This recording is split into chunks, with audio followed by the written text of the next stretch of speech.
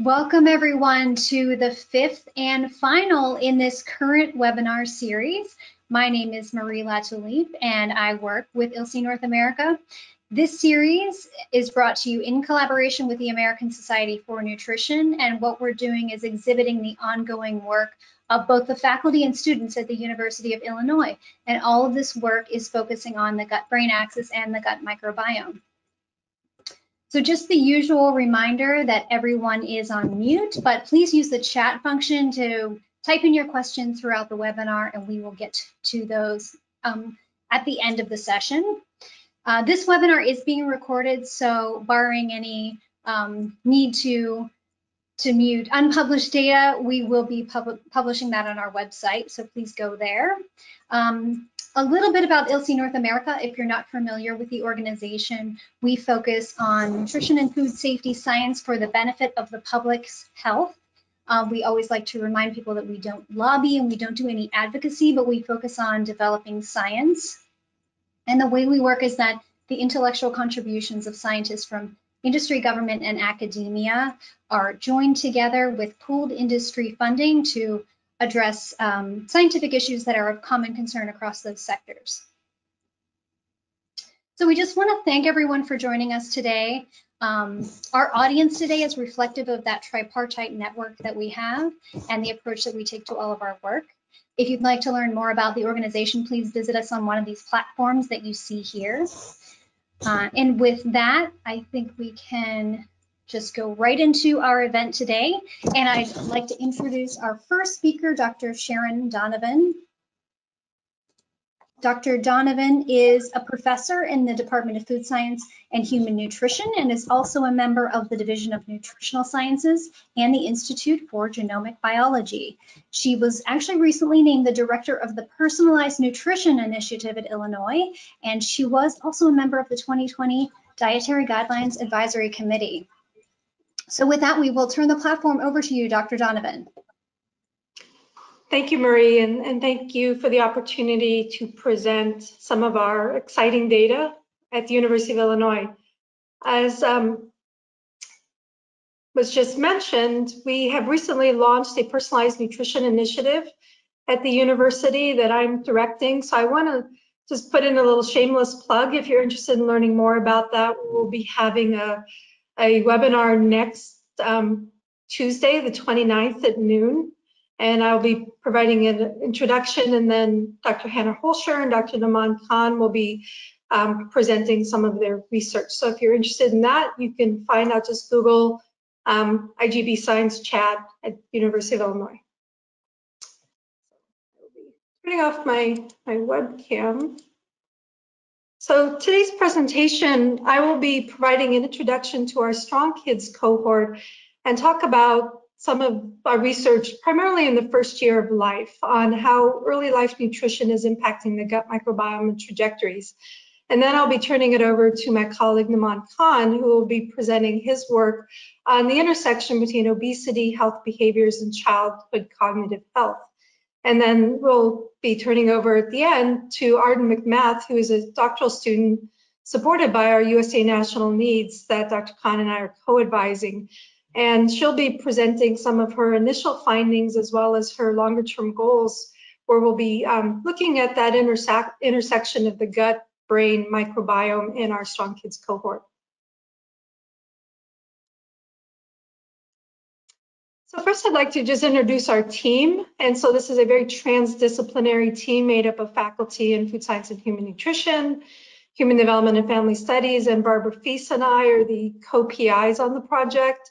Dr. Khan in kinesiology, Dr. Turan Garcia in College of Medicine and Extension, our wonderful support staff and visiting researchers, and plus I'd have to say an army of undergraduates who, without their help, this would not be possible. And then, of course, we have to, thank our participants who, without them, we wouldn't have any data to present today. Also, this is very much a public-private partnership in terms of the funding, and I really need to acknowledge the support of the National Dairy Council, which has supported the cohort, and then funding from NIH and USDA that's helped to support students and analyses, as well as funding through the Food and Family Program by the Family Resiliency Center with funding from the Christopher Family Foundation and also the Gerber Foundation. So to jump right in on the development of the gut microbiome, I think we've all heard over the last decade about the fact that our bodies harbor diverse, complex, and abundant microbiota. We know the composition is influenced by many factors, and as I'll show you, during early life is a particularly critical time for establishing that microbiota and getting it sort of off on the right foot. We know from preclinical and clinical evidence that the gut microbiota is essential for normal immune and metabolic, gastrointestinal, and cognitive development and function.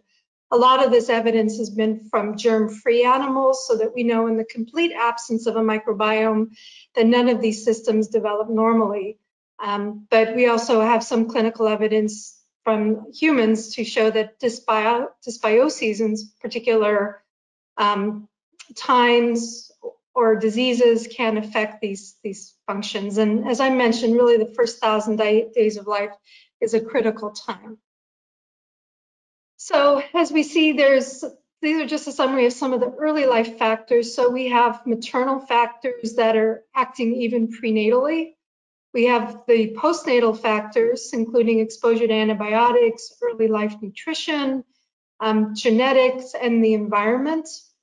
And then if we look at, more of the infant components, so how that infant is delivered, either vaginally or C-section, plays a role in the initial seeding. I oftentimes talk about this as seeding and feeding. So we have then how that infant is being fed in terms of, are they breastfed or formula fed? What happens when we begin to add complementary or solid foods? And then that important transition to more of an adult type diet.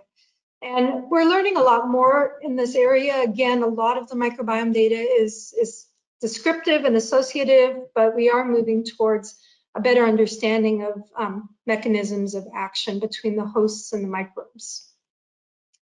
So then jumping into the Strong Kids. So Strong Kids stands for the Synergistic Theory and Research on Nutrition and Growth Project. And this is a birth cohort that's investigating how individual biology interacts with the family environment to promote healthy eating habits and growth trajectories in young children.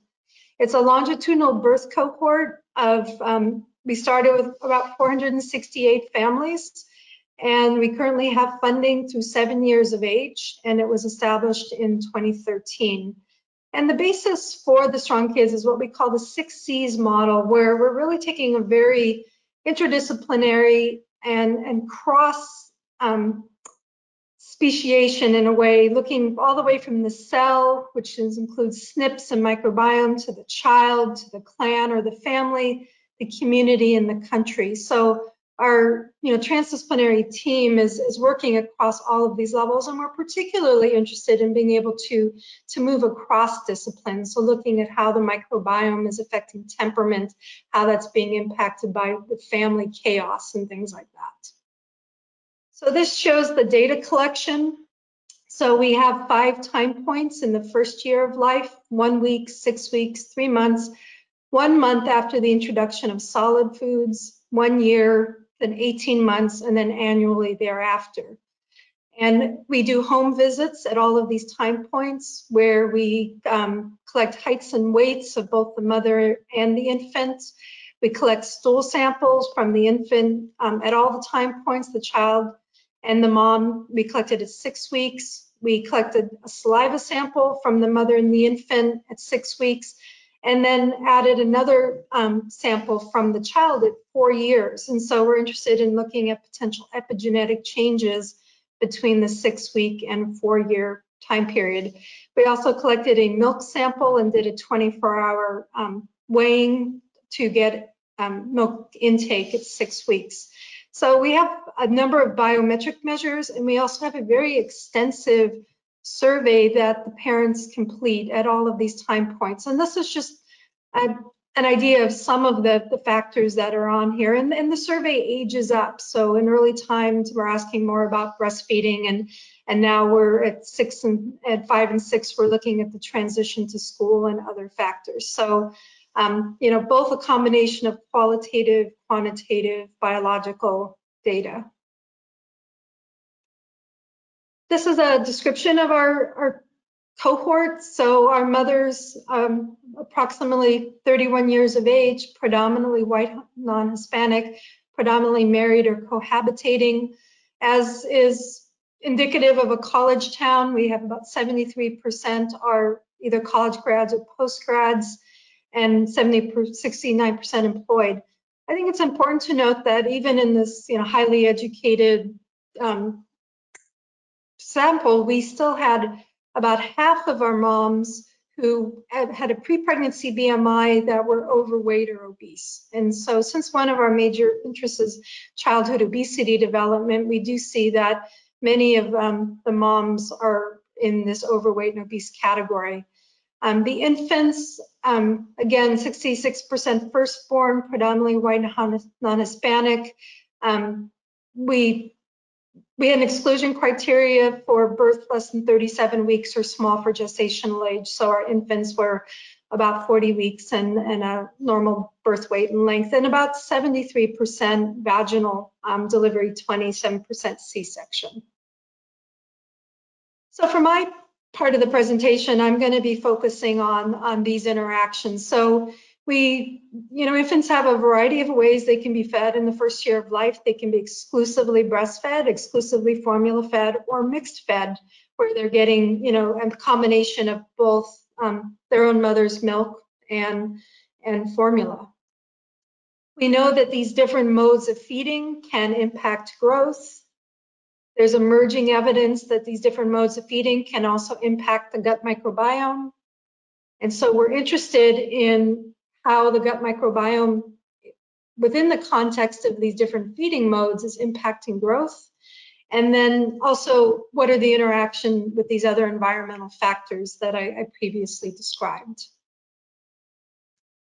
So this basically shows our infant feeding mode in the first year of life. So we have a high percentage of infants who start out exclusively breastfed or combination fed. We have less than 10% that start out on formula. Again, this is a self-selected longitudinal cohort, so we recruited more moms who were interested in breastfeeding. And what surprised me is that we actually maintain a pretty high level of exclusive breastfeeding through a year. Almost about 50% of those babies had never had formula or during that first year of life. So we see in this combination fed, again, this is a group where infants may be moving from exclusively breastfed to combination fed or even to formula fed. So we're able to track each individual infant over time as their feeding modes change.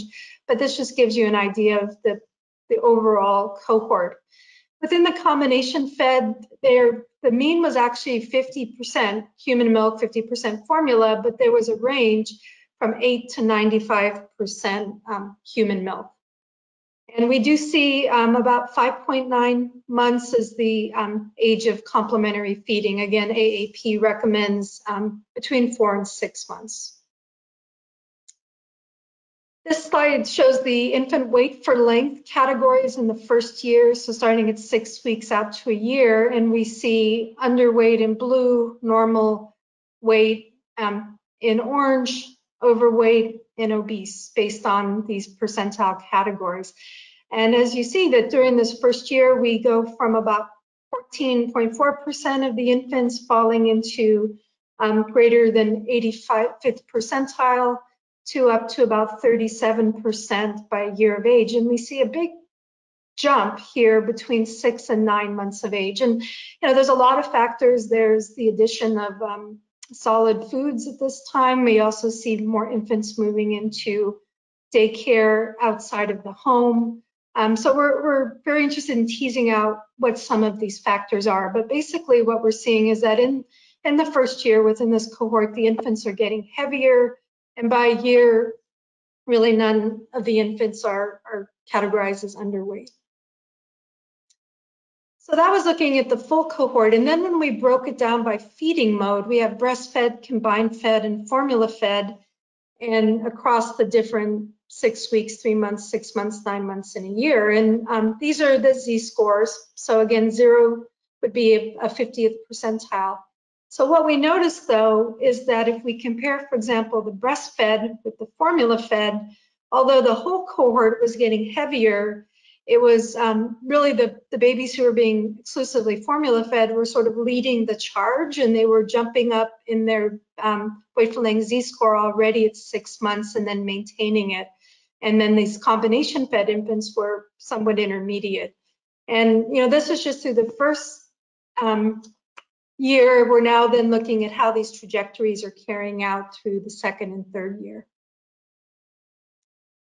So another way that we looked at the data was to look at growth trajectories, which gave us a nice idea of how these children were growing over that first year. And what we found is that the infants, using a semi-parametric mixed models, the infants fell into 3 categories. And surprisingly, it was about 1/3 of the infants in each category.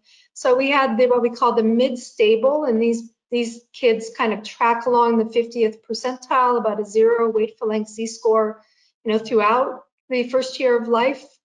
We have what we call the mid-high, which start out around the 50th, but then experience this very rapid early postnatal growth and end up somewhat plateauing, but still being almost a +2 Z-scores at a year.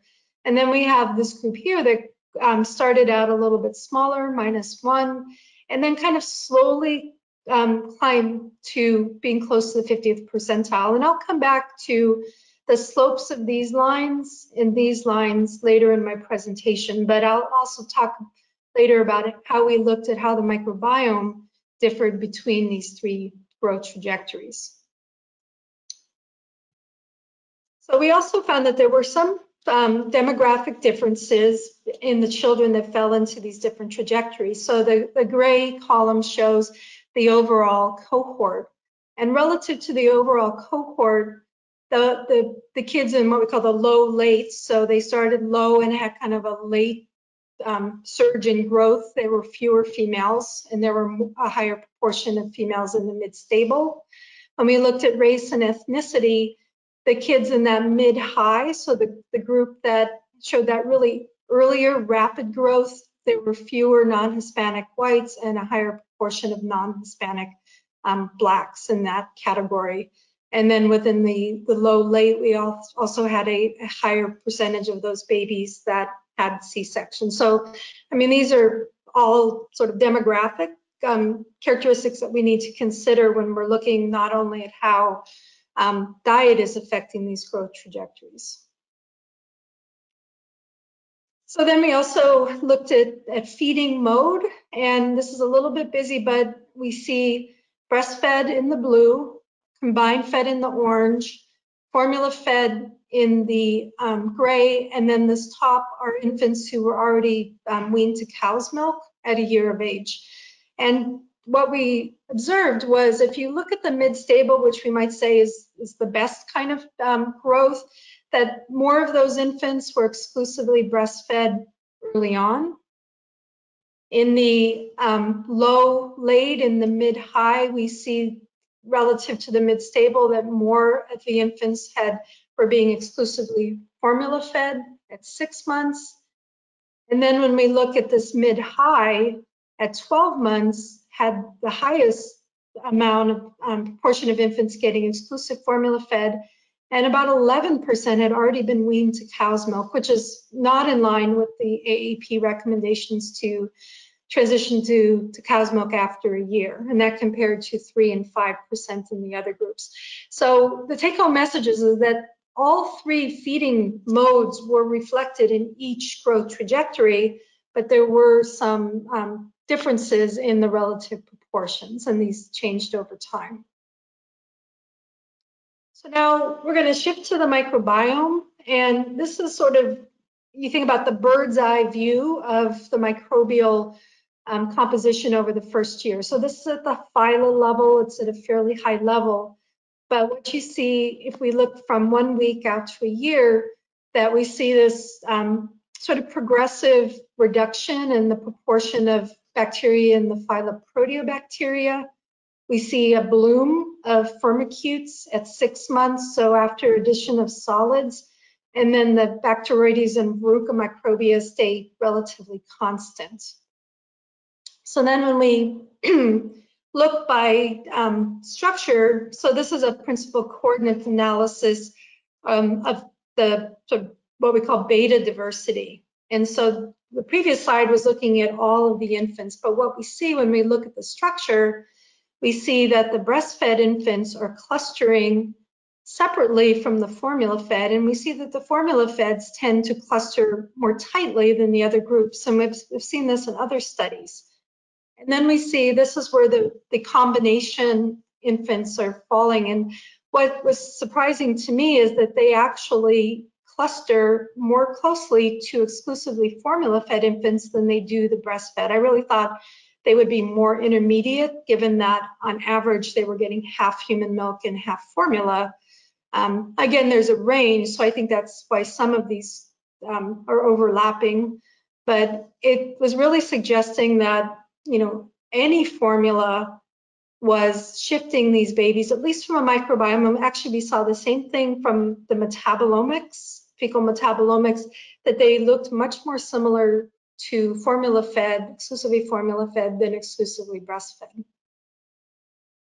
So this is going back to the looking by feeding group, breast, combined, and formula, at the phyla, genera, and species. And I didn't put any names here because I just want you to get a big picture and appreciate, again, that as we look at these two, either any formula or exclusive formula, they tend to look more similar to each other than they do the breastfed.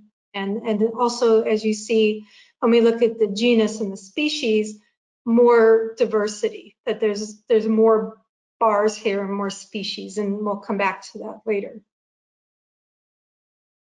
So when then we look statistically to see what were the factors that were affecting this microbiome diversity. And basically it was significant over time. So every time point overall was different.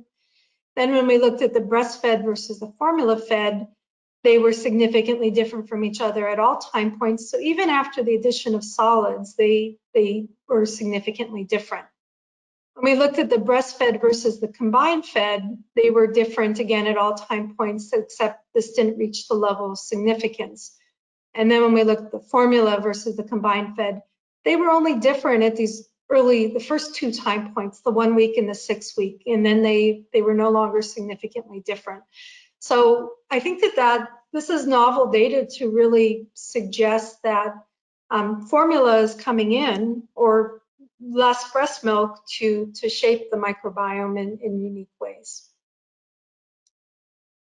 So that was beta diversity. This is what we call alpha diversity. So this is looking at how much diversity within a sample. And what we observe, so this is going back to our growth trajectory data.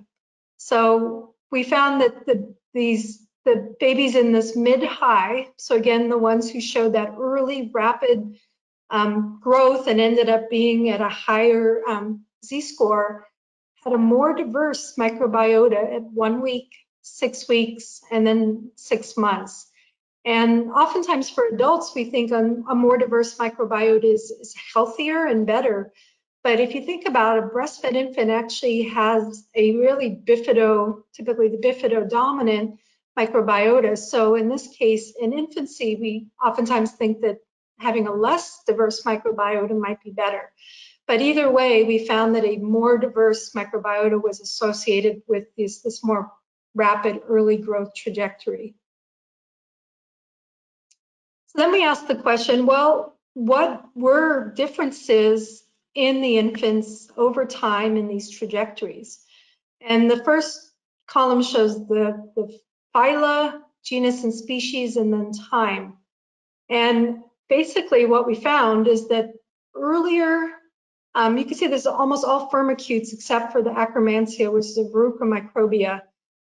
Earlier and more abundant colonization with firmicutes was more common in the infants, statistically more common in infants in this mid-high growth trajectory. So they were being colonized to a greater degree, even at 1 week of age in Ruminococcus navis, which is a very common commensal microbe in adults. We typically in infants don't see it coming up until after we introduce solid foods. So it's rare to see it this early. And you almost see this progression as well. So Blaudia also, which is previously categorized as a ruminococcus, and you start to see Clostridial species being more predominant at 3 months than the Akkermansia anostipes and another ruminococcus.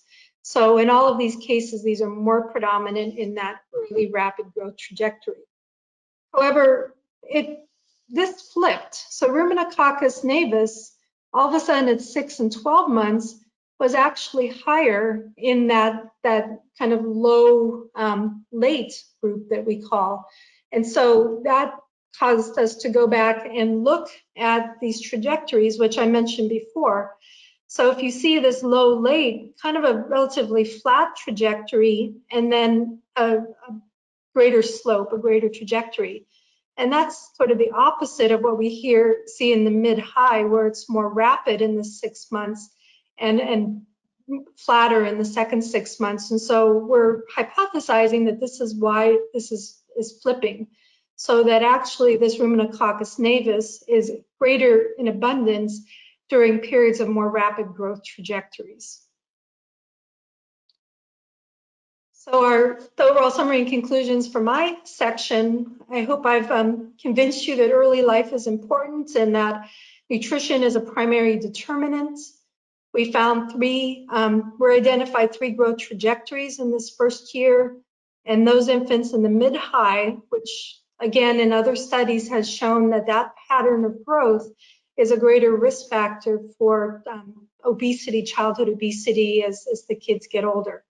So those, they were less likely to be breastfed or combined fed versus the mid-stable. They had that more diverse microbiota at 1 week, 6 weeks, and 6 months.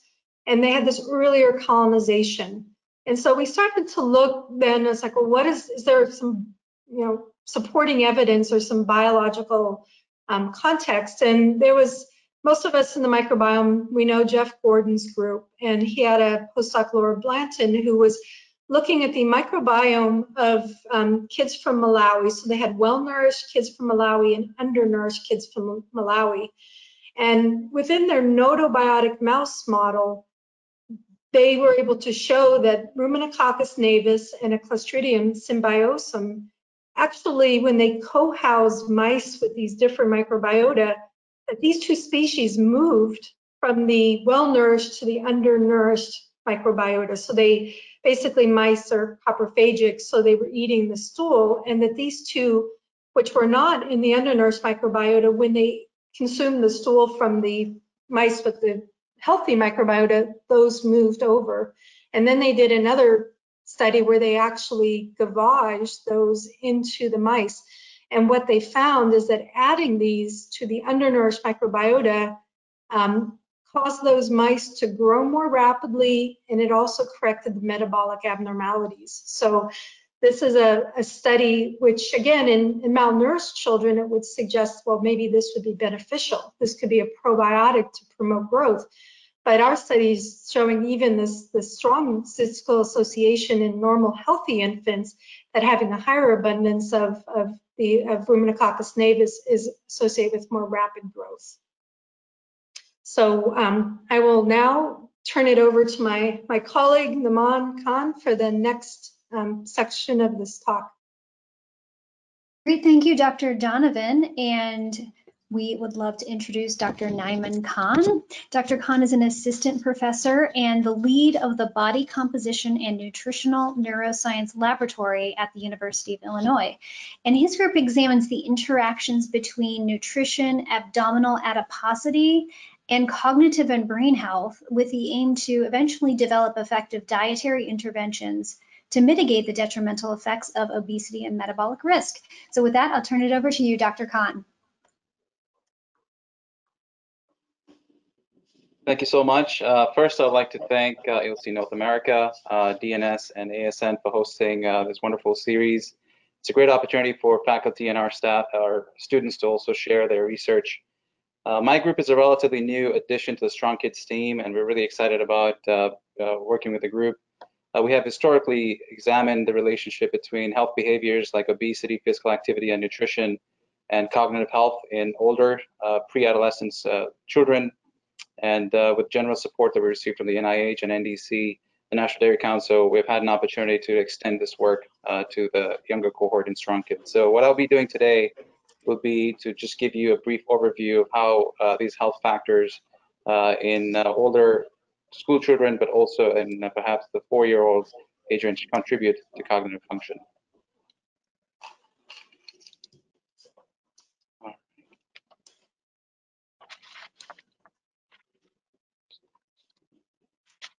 So for background, I was hoping to first highlight just some brief epidemiological data that I don't think is going to surprise a lot of people, but I think it's important to take a step back and sometimes think about the lifespan a bit more carefully. So these are data from the CDC just highlighting the prevalence of obesity and the proportion of individuals meeting physical activity guidelines and those meeting fruit consumption guidelines.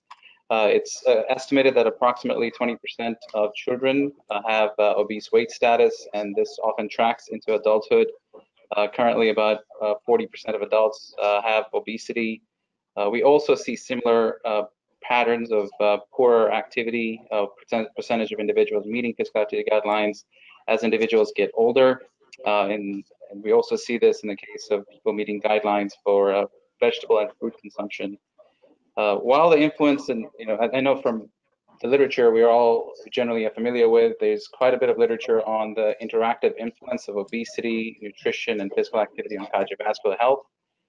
Increasingly, however, we're learning that these health factors are also important for cognitive function as well. So they, the brain and its abilities are not immune to all the cardiovascular impairment or even the risk factors associated with obesity and poor health behaviors.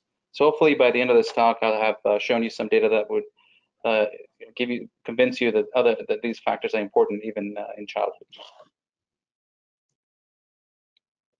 So as far as understanding the implications of health behaviors and obesity for cognitive function, we have focused our work on a set of functions known as executive function. Executive function, which is also known as cognitive control, is a set of processes that are vital for regulation of our behavior. These include working memory, inhibitory control, and cognitive flexibility. Working memory is the ability of an individual to hold information in your mind and manipulate it. Inhibitory control is the ability to regulate attention and regulate self-behaviors. Cognitive flexibility is often called multitasking. Together, these executive functions are thought to provide support for higher order functions that we typically think about as brain function, like reasoning, problem solving, and planning. What's important to think about when it comes to executive functions is that there's been hard data collected that shows that executive function abilities predict greater long-term scholastic and vocational success, as well as more marital success, happiness, as well as financial plentifulness in later life, less risk for substance abuse in adulthood. So we know that executive function in childhood can be an important marker of these real-life outcomes in adulthood.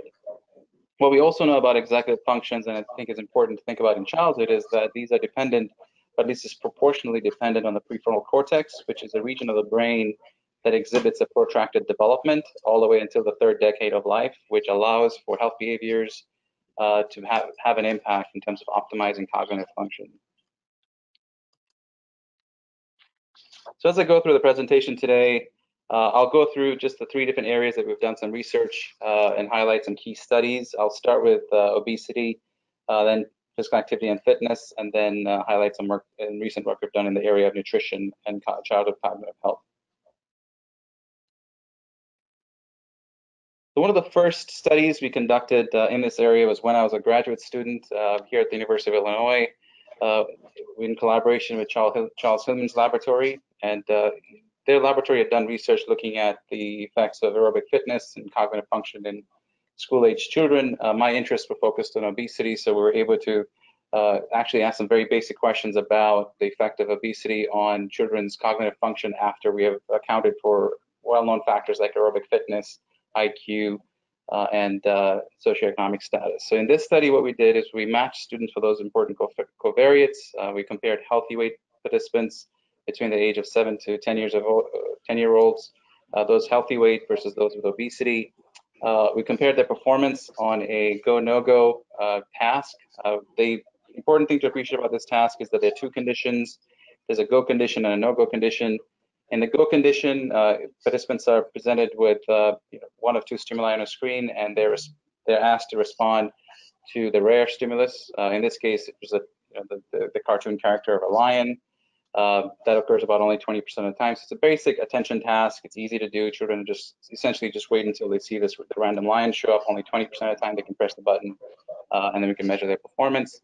In the no-go condition, on the other hand, it's actually an inhibitory condition where we reverse the instructions. So the child then is asked to respond on a response pad for the more frequent stimulus, which is the tiger on the screen. And so most of the time, the child is actually pressing a button. And when they see the target stimulus, which is the lion, they have to withhold their response, which actually necessitates inhibitory control. So when you compare participants who are healthy weight versus those with obesity, what we learned in this study was that children with obesity actually had poor performance, especially and only evident in the inhibitory control condition. So when you actually have inhibitory demands increase, when you see this difference emerge. Additionally, we also have the capability in our laboratory to not only study behavioral performance measured in terms of accuracy and reaction time, but also at the neuroelectric level. And we do this using event-related brain potentials. These are a component of the ongoing EEG as participants do these tasks. Specifically, we're interested in examining the P3 ERP component. This is the component that typically emerges about 300 milliseconds post-stimulus onset. It's a waveform essentially with depending on its amplitude, it gives us an idea of how much attention somebody is dedicating to a particular task. When that peak actually occurs, gives us an idea of information processing speed. So that gives us, it allows us to go beyond simply looking at behavioral data and actually understanding how a child is utilizing their mental resources as they do these tasks. So in this task, when we looked at the P3 data in these participants, especially when we compared the no-go versus the go condition, we realized that the healthy weight children actually exhibit a modulation in the P3 index, but what this showed was that essentially there's a larger difference in the P3 between the go and the no-go condition in the healthy weight participants. However, we don't see that sort of modulation in children with obesity. So this was the first study that not only highlighted that there's poor inhibitory control in children with obesity, but also that they were inefficiently utilizing their neural resources as they're doing this task. However, one of the limitations of this previous work it was the fact that we relied on BMI, and it's well known that BMI, while a very useful tool in terms of weight categorization, doesn't account for many factors, including body composition and fat distribution.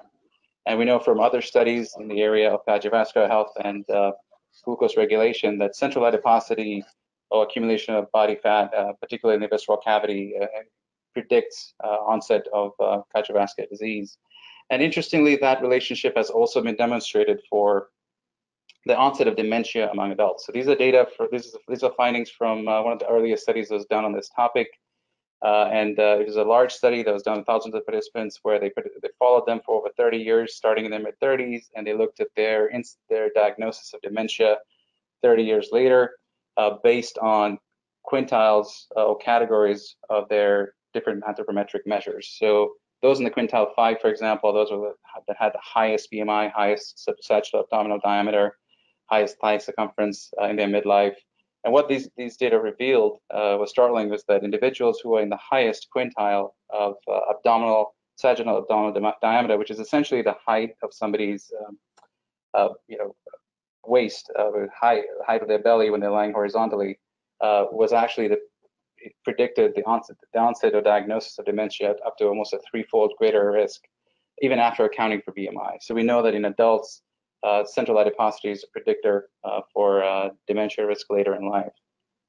So increasingly, our work in children has focused on this hypothesis that metabolic impairment that we typically see in adults that impacts perhaps cognitive health, but also well known for its impact on cardiovascular health, may be also evident in younger children. And we've done some work in pre-adolescent children showing that.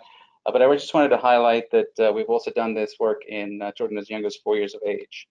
So a couple of years ago, we had pilot funding from the National Dairy Council that allowed us to test cognitive assessment tools, and even just ask the basic question of whether the relationship between obesity and health behaviors, whether, since we've observed them in older children, whether they can be observed even in children as young as 4 years of age. So this is a recent publication that we have looking at the comparison between whole body percent fat and visceral adipose tissue, both these assessed using DEXA, comparing both these metrics across different measures of neuropsychological function in 4-year-olds, including intellectual ability, expressive language, and academic skills. And what these findings revealed is that when you actually categorize the participants based on their visceral adipose tissue, that's when you actually see differences in their expressive language and academic skills emerge. However, not when you look at their BMI percentile or their whole body percent fat. So these data essentially support what we're seeing in older children and perhaps even in adults, that visceral adiposity and central adiposity metrics are more sensitive to cognitive function. And it was interesting and perhaps even a little alarming to see these relationships in children as young as 4 years of age. So the next few slides, I was going to cover some knowledge that we have in the area of physical activity and aerobic fitness and its relationship with cognitive function in childhood.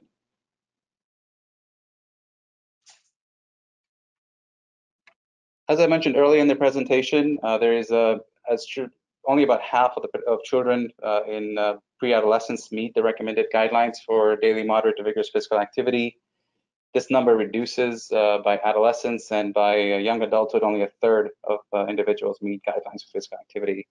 So several years ago, my mentor and colleague Charles Hillman conducted the first randomized control trial called FitKids to address a very simple question, which was whether providing children with the opportunity to meet those daily guidelines would have any impact on executive function. So this randomized control trial was funded by the NIH, enrolled 221 children between 7 to 9 years of age. It was a 9-month after-school physical activity program. It took place here at the University of Illinois campus, right next to our building in one of our rec centers. Participants were brought to campus. We actually had buses that facilitated this, and participants' parents picked their kids up from school, from the campus. They spent every day with us for weekdays, about 2 hours or so, and in that 2-hour window, participants engaged in moderate to vigorous physical activity and using sports, but also some low organizational games. And the measures of this study were body composition using DEXA, aerobic fitness using a VO2 max test, and then also attentional control and cognitive flexibility, among other measures. So what you're seeing on the right is a figure illustrating a comparison between the control group and a weightless control group and the treatment group. And as expected, both groups improve in executive function measures of attentional inhibition and cognitive flexibility. It's anticipated that that would be the case because that's as a function of development, and just growing older children get better at these tasks. However, what you see is that in the group that's receiving the daily physical activity intervention, we see greater benefits in both attentional inhibition and cognitive flexibility. So this was the first study that demonstrated this using a randomized control design. Since then, several other studies have come out and published in similar age cohorts, demonstrating the importance of provision of physical activity, even over short durations, even in acute settings, and increase. This has actually been the provision of physical activity and benefits for cognitive function have been adopted in the recently published physical activity guidelines for Americans. But what was interesting, and I wanted to just highlight because of our interest in obesity, the interpretation of these findings within the context of childhood obesity, I think, is very interesting. So recently, there's a publication that I had the opportunity to contribute to, where we looked at the FitKids data, secondary data, and we examined the results for the neuroelectric component, as I mentioned, the P3 earlier, and looking at the patterns of changes in the P3 as a function of baseline weight status in these participants. So what you're seeing here is a topographic plot of the P3 in healthy weight versus those children with obesity pre-post, with the weightless control on top and the physical activity intervention at the bottom. And what's interesting is that in fact, we see changes in neuroelectric patterns that are pretty similar in the groups. For example, in the physical activity intervention group, pre-post, we see patterns of increased P3 pre to post in the children that are healthy weight. Even in those in the weightless control group who start their, at the beginning of the year, but the healthy weight, we see that progression of increase in P3 over the course of the 9 months. What's interesting though is that we don't see that progression in the participants who have obesity but are also enrolled in the control group. In fact, we don't see that benefit of P3 improving over that period of development, which you actually see in the children with obesity who are getting the physical activity intervention. They have patterns that are similar to the healthy weight children. So this was really interesting because these data reveal to us that the children with obesity in particular may benefit from physical activity provision that would allow them to keep on track as children who are healthy weight as they go through development, or those that get physical activity. As I mentioned just earlier, increasingly that there's been published work that has shown that physical activity and fitness are related to cognitive function in older school children. However, the literature on preschool age children has been limited. So as part of the pilot study that was supported by the National Dairy Council, we were interested in also examining whether the relationship between aerobic fitness and executive function can be demonstrated in children as young as 4 years of age. So in this study, we assessed cognitive flexibility using a Hearts and Flowers switch task. This task is relatively simplistic, but it can be challenging depending on the rule sets you apply. So it's a computerized task. In one condition called the Hearts task, participants are required or asked to simply press left or right on a response pad based on where they see the heart on the screen, either left or the right or the fixation cross. In the flowers condition, they are asked to exercise the opposite rule. So if they see a flower, they have to respond on the opposite side of the screen. And then there's a block of trials that we administer that actually mixes these trials. So this is a case where the participants have to recall the rule set changing, where if they see a flower, they have to switch and respond to the opposite direction. If they see a heart, they have to go back and respond to the same direction as they see the heart on the screen. So that can be a very challenging task. And what it requires essentially is children to multitask or switch rule sets as they do it. We assessed aerobic fitness, so using a submaximal test of aerobic fitness, which is a field measure called the 6-minute walking task. In this task, participants are asked to walk a fixed distance, do as many laps as they can over a 6-minute period. This is the well-validated approach of determining submaximal aerobic fitness in children. And we were able to relate these two metrics in the data here on the right. First, it was really important for us to demonstrate that this task actually can be executed, and then you see the data that you expect in terms of just the performance across the different blocks. So as you can see at the top here, the accuracy for the hearts condition, the flowers, and the mixed. As expected, the mixed trials are the hardest, where children the performance tends to suffer. That's because they have to exercise those different rules and remember which rules to apply based on the stimulus. And then when we look at the performance during those mixed blocks, called the heterogeneous accuracy, we actually see that aerobic fitness, as measured by the number of laps that children can walk, is actually positively related to accuracy during that condition when they have to apply those difficult rule sets. So these data were very interesting because they were consistent with what we've seen in older children, but they were able to also provide us with some very important tools that we could then use in future studies. In addition to examining the aerobic fitness relationship with the behavioral task, like a switch task, we were also interested in the P3. And you can in this study, we assessed the P3 using an auditory stimulus, which is auditory oddball. And the stimulus were essentially just high-pitched and low-pitched tones. And one's called a target and one's called a standard. So the target is that high-pitched tone that occurs more rarely, and similar to what I've described earlier in terms of the go task, which is a visual stimulus. This is an auditory stimulus, and it's a rare stimulus. So when participants actually hear that high-pitched sound, you see different neuroelectric activity at a higher P3.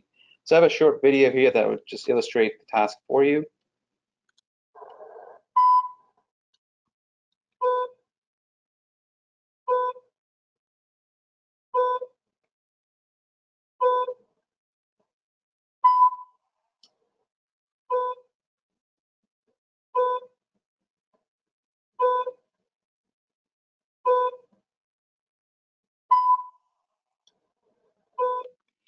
Perfect. So hopefully, if you're, I doubt, I'm sure many of you fell asleep while I was presenting, so at least now this will wake you up. But that's, as you see the child responding to the high-pitched tone, we expect a different neuroelectric waveform, a larger peak in the P3. So these results illustrate that during the targets, the participants who are higher fit tend to have a higher P3. And when you actually compare the P3 during the targets versus the standards for the high fit children, you see a bigger modulation in the P3, suggesting that their neuroelectric activity also improves or increases when they actually need to do the task at a higher level in terms of difficulty. So these data not only replicate studies in older children, both for behavioral performance as well as the neuroelectric data. So for the last few slides, I was going to highlight some work we've done in the area of nutrition and its implications for cognitive function in childhood.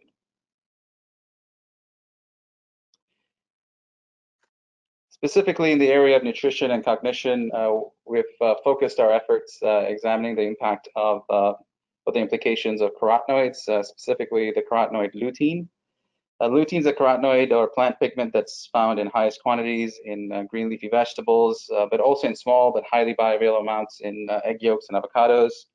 So you can think of like an avocado toast being a very good source in terms of bioavailability for lutein. Lutein and other carotenoids have, of course, been long studied for their as dietary bioactives, owing to their antioxidant capacity for a variety of chronic diseases and health implications. They're also thought to mark a healthier diet or higher diet quality. What we know, however, that's interesting about lutein is that even though it is only contributing to about 12% of dietary carotenoids consumed, it's not one of the higher consumed carotenoids when you consider a beta-carotene or lycopene. However, when we look at the deposition of carotenoids in human brain samples, lutein accounts for almost 60% of carotenoid content in brain. So what you're seeing on the right here is the carotenoid concentrations of different carotenoids across different cortices, and we see that lutein accumulates almost 2 to 3-fold greater amounts, regardless of which brain region you're studying. So this is really intriguing data because it tells us that that lutein is preferentially being accumulated in brain tissue, even though it's not a big feature of our diet. And so there's been an increasing amount of research now really investigating the implications of lutein for cognitive function. We've done a few studies in the area of lutein and cognitive function in childhood and also adults, but I just want to quickly highlight a study keeping with the theme of executive function and the P3. So we did a cross-sectional study a little while back looking at the performance of children who have higher macular pigment optical density, which is a non-invasive proxy measure of lutein accumulation in the eye, in the macula. And it's been shown to be a validated, reliable way to measure lutein that may also be in the brain. So it's a nice non-invasive way to do this. And we were able to look, what we did in this study is examine children's performance on an attentional inhibition task and across different levels of macular pigment optical density, or MPOD. And what we observed is that participants with higher MPOD tended to do better on the incongruent task version of this task, which is a more difficult task where we actually elicit more interference control in these participants. When we look at the P3 data that we collected while participants are doing this task, it is very interesting that participants actually exhibited, the higher MPOD exhibited lower resource allocation, which is a lower P3, while being more accurate, which suggests to us that it actually might be that lutein is actually related to neural efficiency during this task. Subsequent to that, we conducted a randomized control trial that examined lutein and DHA effects. And this is based on some adult studies that have been done that have showed that lutein and DHA, when provided together, improve cognitive function in older women. So this was one of the basis of the design for children. So in this study, what we did is we provided children between 7 to 9 years of age with lutein and DHA through a fortified beverage over a 9-month period on a daily basis relative to a placebo.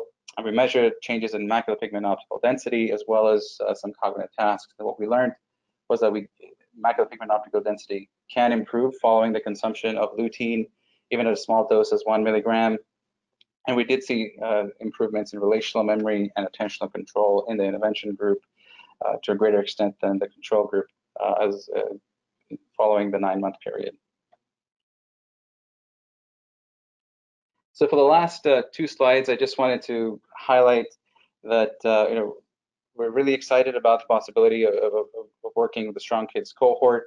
It's very important to recognize that much of the work I've presented today has a lot of limitations, especially the fact that we're not accounting for important early life factors that can contribute to childhood health. For example, brain development occurs at a very rapid rate early in life, and by 2 years we have almost 80% of the weight of the brain already achieved. So there's a lot that happens in the first 2 years of life. We also know that a lot of different processes essentially shape how optimal cognitive function early in life. So with the Strong Kids group participants, we'll have data, and Arden McMath will share discuss some of this, but we have some cognitive data in the earlier stage, so 2 years of age. And also we know that the trajectory of growth for these different cognitive processes varies in participants in children as they get older. So we'll get an opportunity to understand the longitudinal growth of these processes and the extent to which the factors I've discussed today, like lutein, weight status, and body composition, may have implications. In the case of lutein, what we know is that it's more bioavailable in breast milk, and we know that infants who receive breast milk or formula with lutein in it tend to have greater serum lutein status. So we know that these factors are important to consider when we're interpreting even relationships later in childhood. So the summary slide or the conclusion for my presentation, hopefully the data have convinced you that obesity may have negative implications for cognitive control or executive function in children, pre-adolescents, as well as 4-year-olds. We see that there's a consistency there, and we can see that these relationships emerge even earlier now. We're looking forward to doing the work with the Strong Kids cohort because it has a potential to address really important questions about growth trajectory, the changes in nutrition and early feeding, but also it allows us to look at cognitive function within the 6Cs model. So that's really something that hasn't been done in literature, is looking at how health behaviors impact cognitive function while considering factors like genetics, like microbiome, also family, and beyond that. So this is going to be a really great opportunity to really expand the pie when it comes to explaining the variability in cognitive function using health behaviors. Thank you. Great. So with that, go ahead. Oh, no, I was just going to introduce the next speaker, but maybe you have a couple more comments. Oh, no, I'm okay. Thank you. Okay, great. Thanks, Dr. Khan. Then to introduce our final speaker, that is Arden McMath. And Arden is beginning the second year of her doctoral studies in nutritional sciences this fall. She previously attended Miami University of Ohio, where she earned her BS in dietetics and then her MS in exercise and health science. She is co-advised by Drs. Donovan and Khan, and we welcome Arden today, and we look forward to hearing about your work. Thank you, Marie. So as she mentioned, and Dr. Khan mentioned, I will be presenting on the aims and preliminary analyses of relationships between anthropometrics, health behaviors, cognitive control, and the gut microbiota in preschool age children. So briefly, just to cover what I will be talking about today, first I'm going to go through what we know already about these relationships between weight status, health behaviors, cognitive control, and the gut microbiota. And then I'm going to go through how this led me to some questions and some aims that I have for the Strong Kids 2 cohort. And then I will cover some preliminary findings of some analyses I've done in the 2-year-olds. And then finally, I'll wrap things up with some future directions. So just to briefly sum up what we've learned so far from Drs. Donovan and Khan, we know that weight status, diet, and physical activity have implications for cognitive control. We also know that early life diet has roles in modulating gut microbial colonization and function. Aside from the work presented by Drs. Donovan and Khan, though, evidence also suggests that the gut microbiome may have an influence over health in the long term. Taking, for example, the study by Stanislawski and colleagues who showed that the gut microbiome at 2 years old explained 50% of the variance in BMI at age 12. So this may tell us that the gut microbiome may be important for identifying children at risk of overweight or obesity and may be important for subsequent prevention efforts. And while the explorations of the gut microbiome relies heavily on work in animal models and adults, there have been several studies that explore this in children. Specifically, Carlson and colleagues were among the first to explore these relationships in a longitudinal analyses. They found that gut microbiota composition at age 1 was associated with cognitive function at age 2. And specifically, they found that Bacteroides species were associated with higher scores in the areas of language development, IQ, and inhibitory control. And this study is important because it provides evidence for the gut microbiome's possible role in cognitive function trajectories. Another important study that I wanted to cover, published earlier this year, evaluated behaviors associated with cognitive control and executive function. And what they found is that there were relationships between specific taxa. So as I was saying, another interesting study published earlier this year found that these behaviors that were associated with executive function were correlated with specific taxa and functional genes that have already been linked to cognitive health. And also what was interesting about both of these studies is that they found that the species Bacteroides fragilis exhibited the strongest associations with behavior and cognitive function. And Bacteroides fragilis is known to be have some protective roles against pathogen-associated inflammation, which may be the mechanism by which this occurs. And then the last thing I just wanted to mention is that that second study by Flannery also showed various associations between butyrate-producing bacteria and behaviors with mixed results. So in animal studies, butyrate is pretty widely regarded as having a positive effect on cognitive function. However, in this study, 2 of the 3 butyrate producers were associated with poor behavior outcomes. So therefore, more explorations on the effects of butyrate on cognitive function, especially in children, are needed. So while explorations in the gut-brain axis, myself.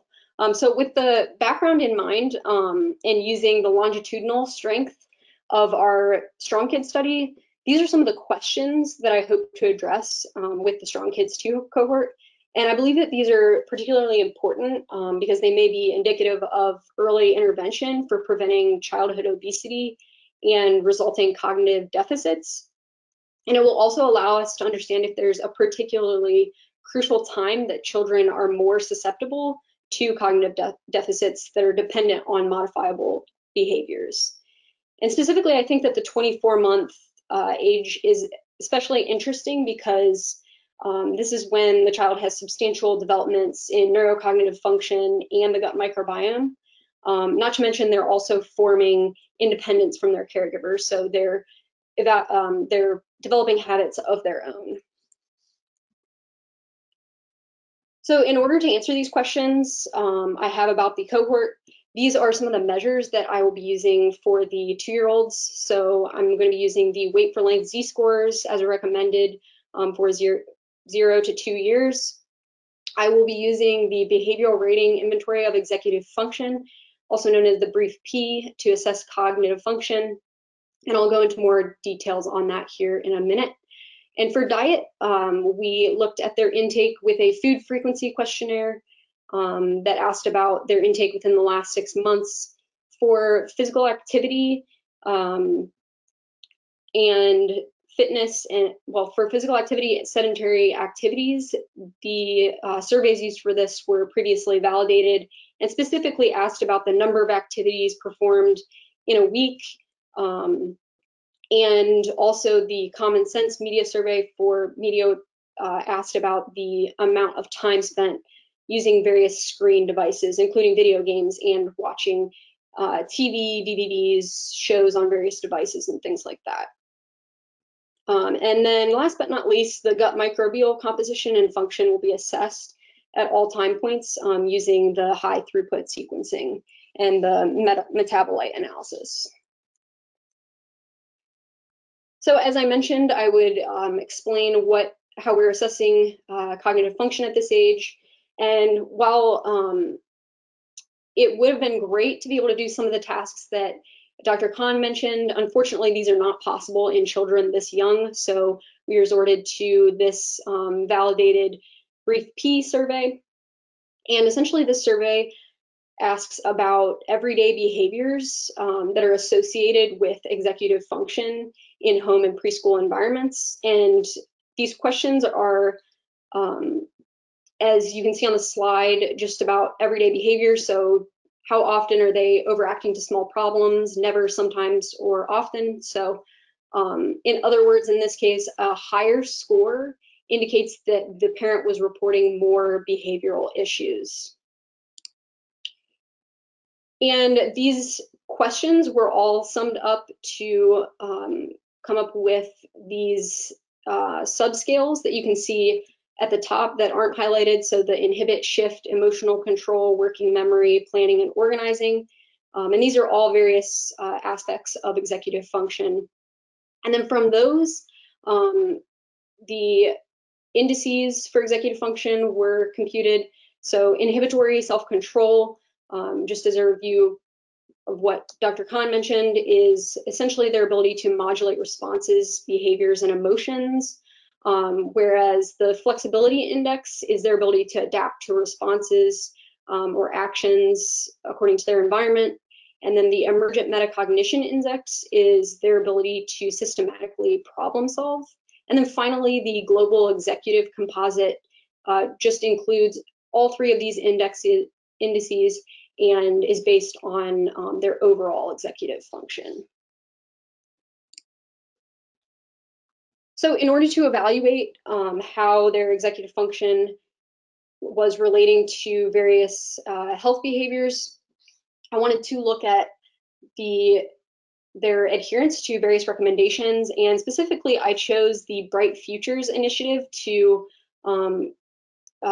for the recommendations, and I chose this because it is supported by the American Academy of Pediatrics, and it's very recent and is continually updated based off the evidence, and it's widely used by clinicians and families. And when you Google search it, it's one of the first things that comes up with resources for recommendations for these aspects of health behavior.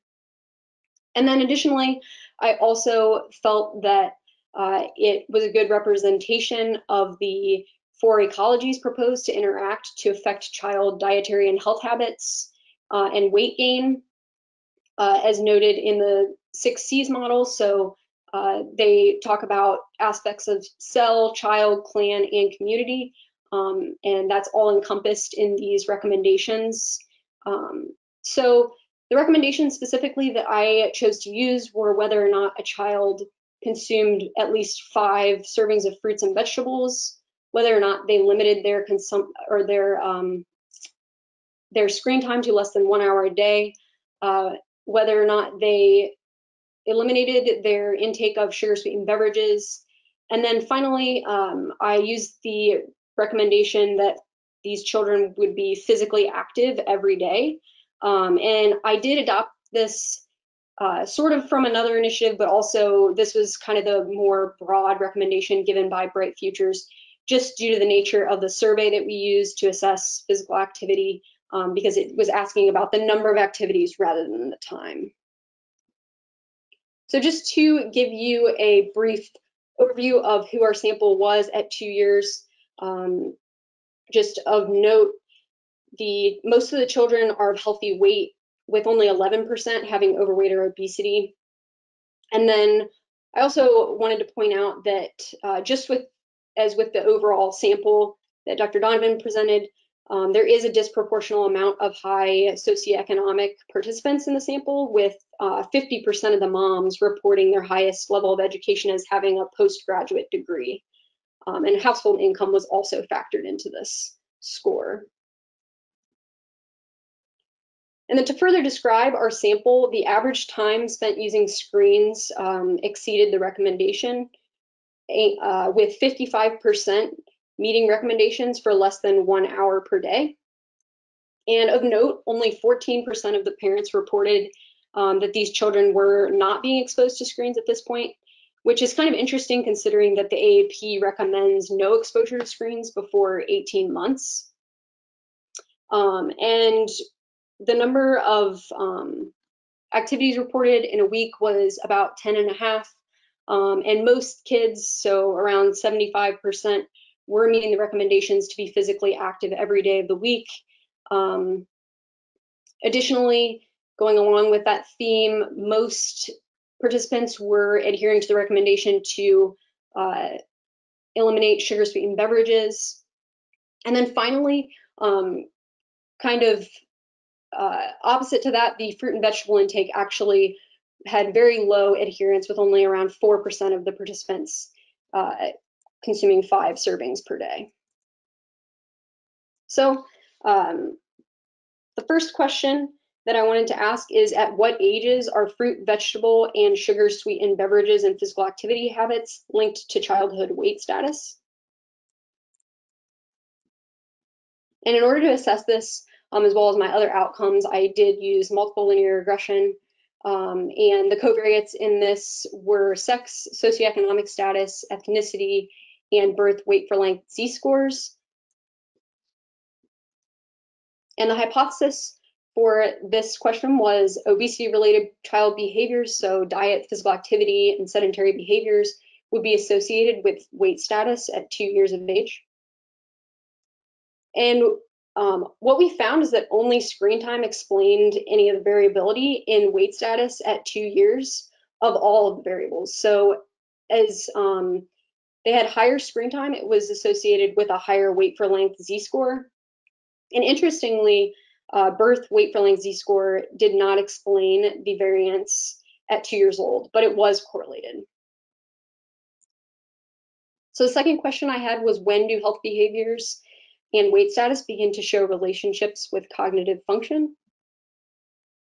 And the hypothesis being that weight for length z-score would be positively associated with and predictive of cognitive function at 2 years of age. And what we actually found is that the 2-year weight for length z-score did not explain any of the variance in executive function at this time. My next hypothesis was that relationships between obesity-related behaviors, so diet, physical activity, and screen time, and cognition would exist at 2 years of age. So in other words, I wanted to know, since the relationships between weight status were not related to cognitive function quite yet at this age, is it simply that maybe some of the health behaviors that could perhaps ultimately lead to overweight or obesity, maybe these have relationships before weight status actually does? So what we found is that diet actually showed no significant relationships with cognitive function indices, but screen time was once again the variable with the strongest association. And as you can see, as the children spent more time using screens, their brief p-index scores increased, meaning that the parents reported a higher incidence of behavioral problems that are associated with executive function. And similarly, adherence to the recommendation to be physically active every day explained a small portion of the variance in overall executive function scores, showing that those who met the recommendation tended to have a lower incidence of behavioral problems. And finally, we showed that there were significant differences between the mean scores of those adhering and not adhering to recommendations for physical activity and screen time in that chart there on the left. So my conclusions from these analyses were essentially that more screen time was linked to higher weight for length z-scores and a higher incidence of behaviors that are associated with poor executive function. So it did explain a small portion of the variance in weight for length z-scores, about 2.5%. And then additionally, we saw that it explained anywhere from 3.5 to 4.5% of executive function, depending on the index. And then we also saw that physical activity exhibited relationships with overall executive function, with adherence to the recommendation being associated with a lower incidence of behaviors associated with poor executive function. So another ongoing part of the Strong Kids 2 project is my work I'm currently doing with the 4- and 5-year-olds, and I'm really excited to work with the analyses on this project, as we have a lot of objective and novel measures for this young age that Dr. Khan already pointed out to you. So that kind of brings me to my next point, that there were some limitations of my analyses in the 2-year-olds. So for example, we used anthropometrics rather than body composition, which body composition will ultimately allow us to be more precise in our analyses and our conclusions, since the metabolic functions of various tissues can be quite different. And also, as Dr. Khan mentioned, may have different relationships with cognitive function as well. So these are the objective measures that I mentioned. Just to kind of reiterate what Dr. Khan already covered, we'll be obtaining the DEXA, bioelectrical impedance, we'll be doing the ERPs, as well as the behavioral tasks, and also assessing the microbiome at this age. So this brings me to my last question, which is, does the gut microbiome modulate relationships between weight status, diet, physical activity, and sedentary behavior with cognitive function?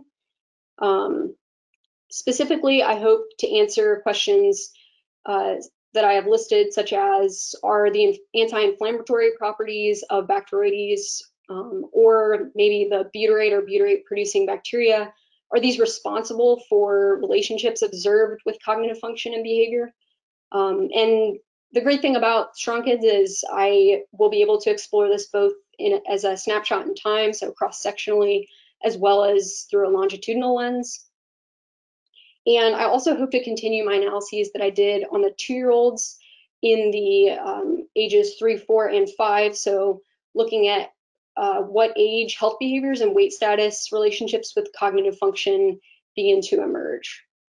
And based off the evidence present at this time, I think that these questions are really important and relevant, as it may help us to not only further understand the gut-brain axis, but it may also elucidate the mechanisms by which health behaviors and obesity can impact cognitive function. And before I take any questions, I just wanted to quickly thank LC North America, as well as my advisors, for this opportunity. I think especially in this unique time where we're not getting to go to conferences and things, this was a really valuable experience. So thank you. And with that, we'll take any questions. Great, thank you, Arden.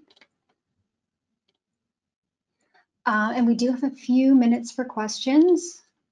So let's just start with Dr. Donovan. We had a question here asking if you had looked at the delivery mode of children, so by C-section or natural delivery, or is that tracked in your study so that you could examine that at a later time with your other data? Yes. Well, thanks for the question. We do know route of delivery. I mentioned about 73% are vaginally delivered.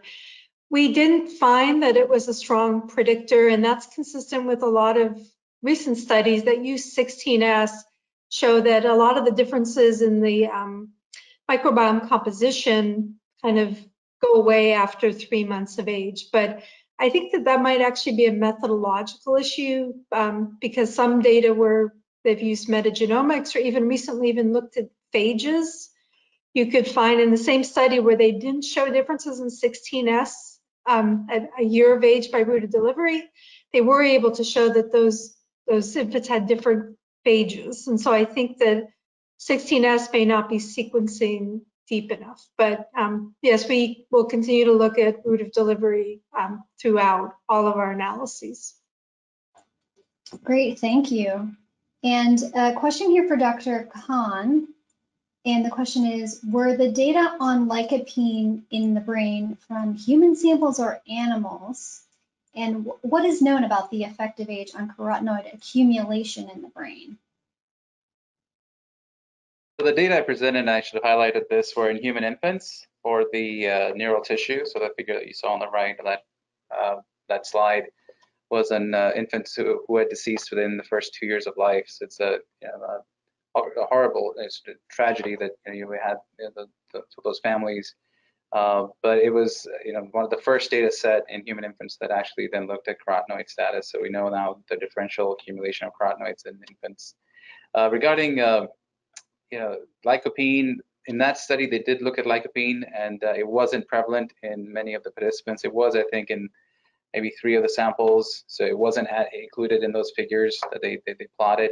But it certainly does also accumulate in brain tissue, just in much smaller amounts. And I don't know what the data says in older adults. There is some variability of age that's associated with the carotenoid accumulation. We know that in infants, and at least from those data compared to geriatric tissue, there is a greater proportion of lutein in the brain relative to as the brain ages. So there's a thought that a lot of this accumulation takes place early in life.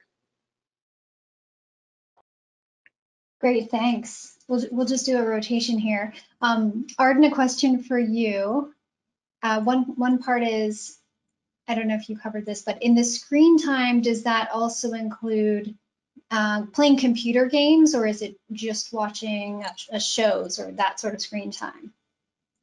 Yes, so I think that was a strength of this analysis actually, is we did include time spent playing video games. They asked about the child's use of even different modes for participating in these activities. They asked about, watching a show on a computer or playing a game on a computer, or, watching a show on a phone or playing a game on a phone. So I think the survey did a good job of covering all the different ways in which they could be exposed, and did include video games.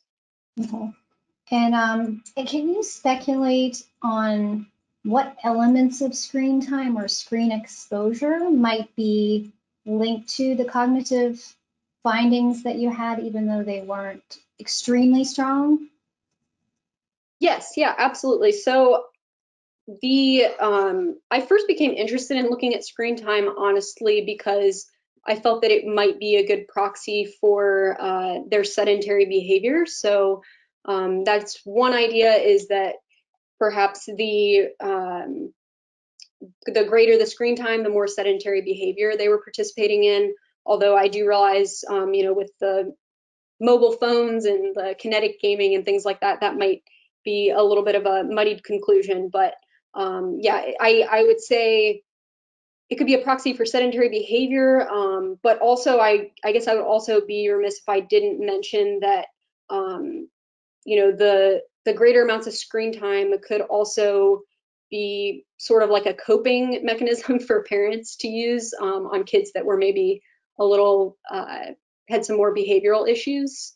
But I'd say the main one is sedentary behavior. So I would like to delve more into that and get more specific with sedentary behavior as opposed to physical activity, which we will be able to do in the 4 and 5-year-olds, because we'll have accelerometry data. So we will have that sedentary behavior information. Great, thank you. And Dr. Donovan, there's just a question here about pasteurized donor human milk. And I don't know if you know if that's been studied with respect to some of the things you're looking at, or if you have any hypotheses about that.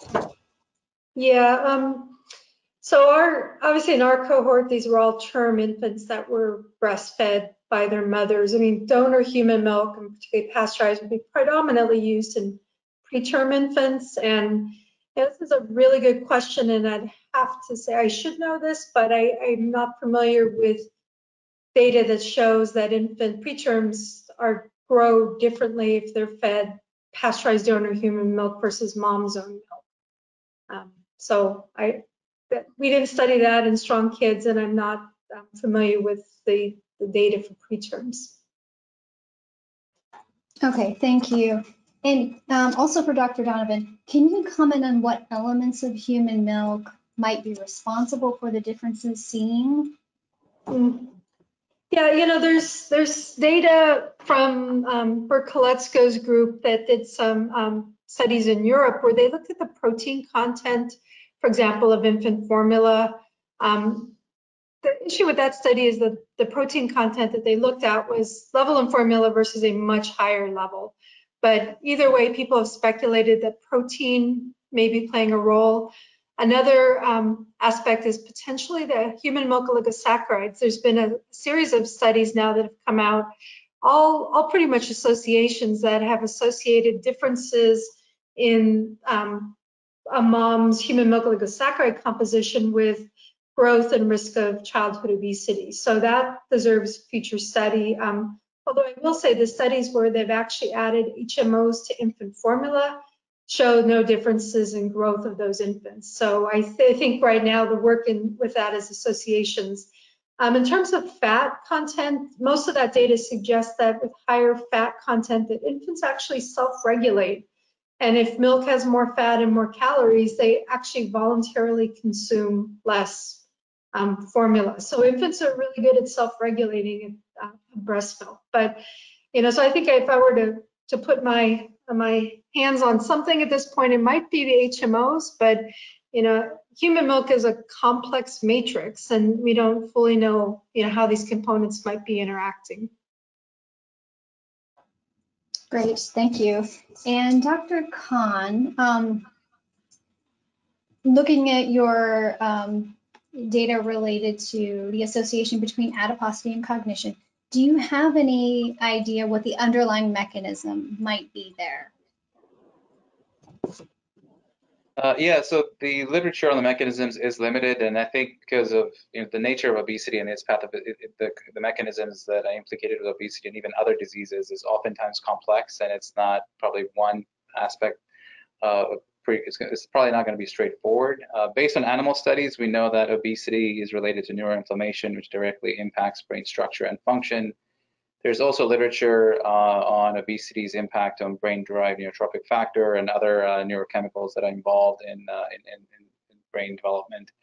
So there's that potential mechanism. It's also not clear whether the effects of obesity are really more driven by the health behaviors like physical activity and nutrition that are really driving those effects. And I think increasingly we're learning that, at least from animal models, that saturated fatty acids and a westernized diet pattern can be problematic for memory function, at least in preclinical models. In humans, it's really complex. Certainly, it's thought that obesity may impact the normal aging process, and by impacting then in terms of just oxidative stress in the brain over time. So in older adults, that's a possible mechanism. In children, however, it's probably more complex because there are also psychosocial factors. So children who are even if obesity may have some metabolic implications, we know that children who are perceived to have overweight are often subject to teasing and isolation, and there are all these other factors could also impact that stress and anxiety, and isolation could also impact their cognitive function and some of their achievement scores. So it's a good chance that this is actually a very complicated mechanism, and I think it's also important to be very sensitive to this topic in general because we know that the link is probably not very strong. Obviously, if there was a strong link between obesity and cognitive function, given that almost 70% of adults in the United States now have elevated BMI, that would be a really, really serious issue. It's what is, I think, a better way to think about obesity and cognitive health is to think about it much like a risk factor in any other domain. When you think about obesity and cardiovascular health risk, for example, where it's not the case that everybody with obesity is going to have impaired cognitive function, but for individuals who do go on to have some cognitive impairment, obesity is part of that pathophysiology. Great, thank you. I think we're actually at the end of our time today. So we really wanted to thank Drs. Donovan, Dr. Khan, and Arden, as well as all of the University of Illinois speakers that we've had over the course of the series for talking with us. And we just want to remind everyone to turn the slide, check out our website for future events. We've got some things going on at FNCE and IAFP. We also have a quite significant video library on all different kinds of nutrition and food safety topics, and we welcome you to check those out. So thanks everyone, thanks again to our speakers, and we hope you have a great afternoon and weekend. Thank you. Thank you.